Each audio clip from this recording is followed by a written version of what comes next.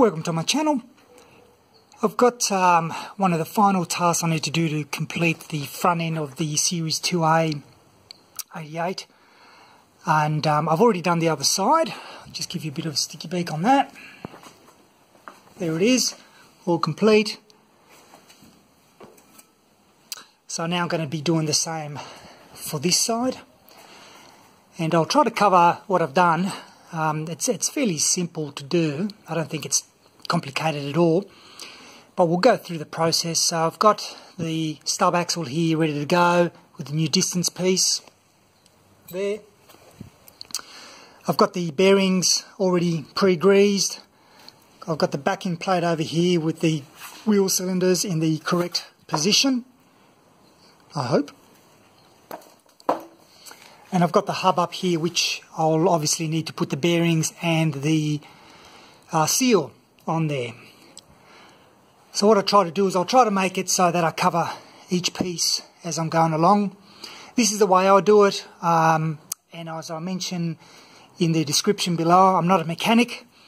I do these according to my years of experience in tinkering as a do-it-yourself backyarder. So things may be a little different if you've done this before and you've done it your way. That's fine as well.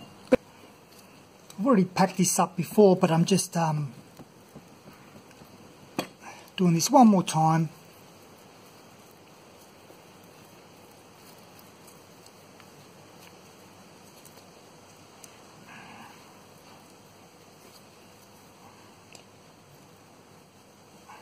Okay.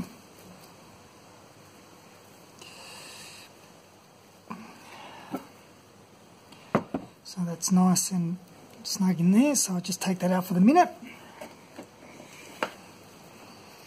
Now, turn around and I'll get rid of this.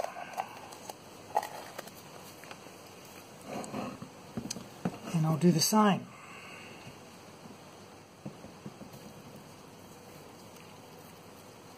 There's already grease in here, but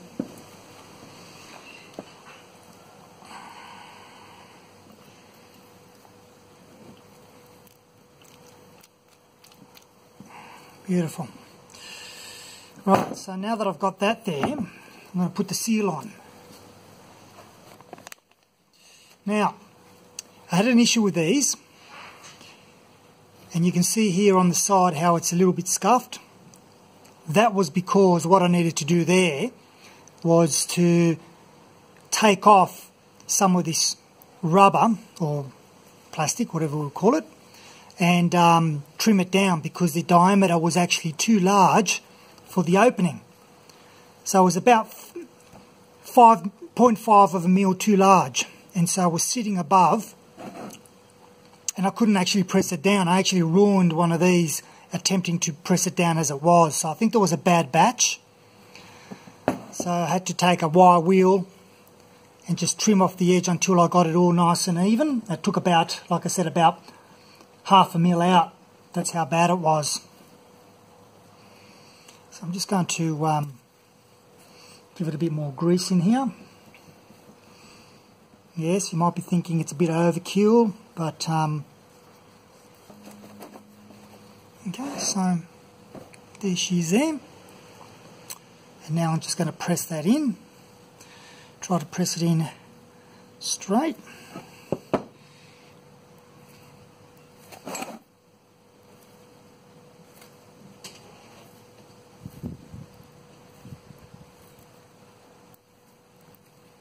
That was not able to go in on its own without me trimming it.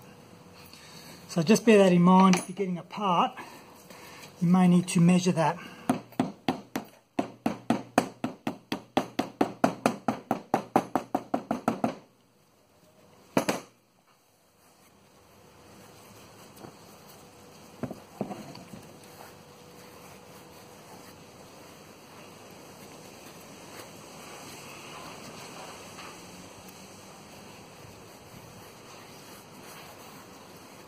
Okay, and that's done. As I said, we've got the top bearing. That'll go in there. I'll actually probably give this a bit more grease on this bearing, I think.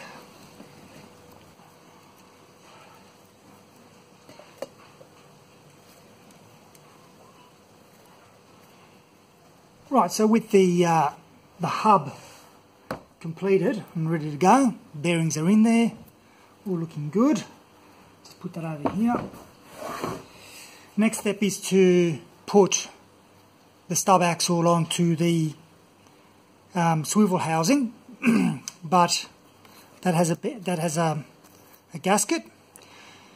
And what I usually do here is I put RTV on this side to basically stick the gasket on, and then on this other side where it mates up with the swivel housing, I'll put grease.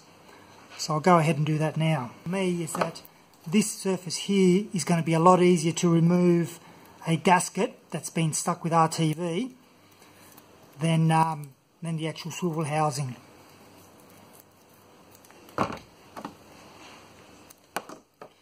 Now, some people say you don't need this, you just put grease on both ends, and that might be the case. That might be something that you decide that that's what you prefer to do, but I'm just doing it this way for the moment. My preference. Okay, so that's that, and now we'll carefully align that up.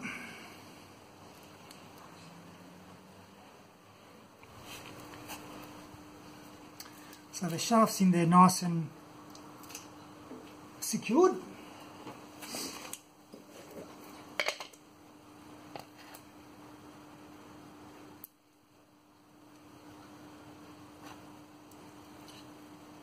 I bought this grease and it's a high temp grease, but I must say that I'm not happy with it at all. It's very, very stringy,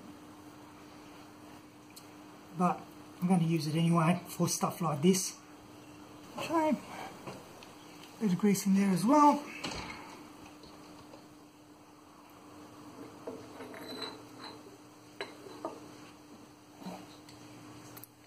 So that'll sit nicely there.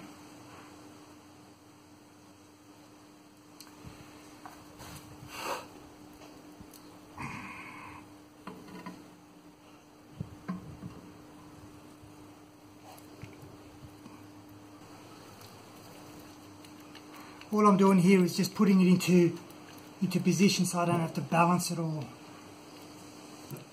And I'll take them out again. Okay. Right. So yeah, it's a bit of a hassle trying to do it all on your own. That's the way it is. So these lock tabs are actually they're too big, so what I do is I'm going to have to just bend them like that and then bend them on the edges. As I was saying, these tabs are actually they're too long, so I've just bent them beforehand to make it easy to fit. So now all I do is I just put them on here, and I'll do all those, there's 6 of them all up, and then that should be ready to then bend these tabs over. Right, so they're in position now, and all I'm going to do here is I'm just going to torque them up so that they're in the right, or roughly about the right torque settings on each.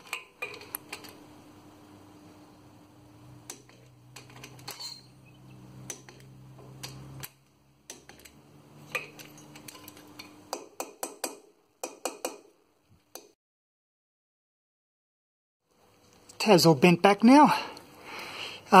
Look, it would be a lot easier if you did it without the cylinders in place, just to kind of get to these ones that are in the way of the cylinder.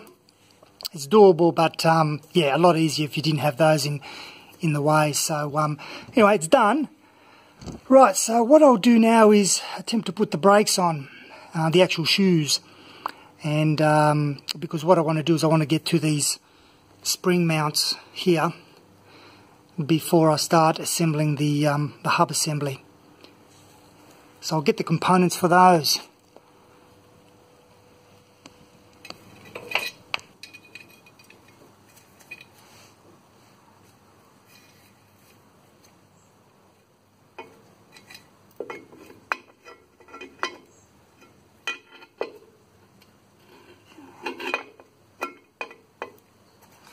I also put that on the top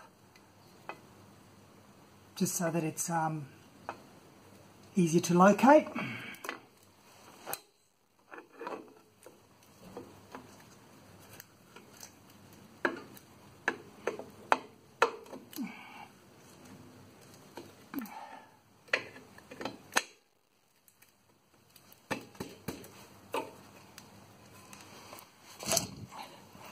And I'll finish that off on the top there.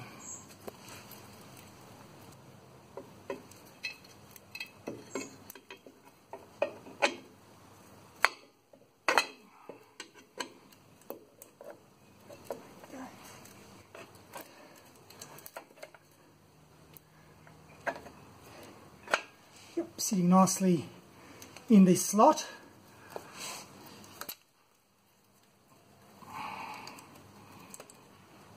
Okay, so that's all nicely done now, put into place.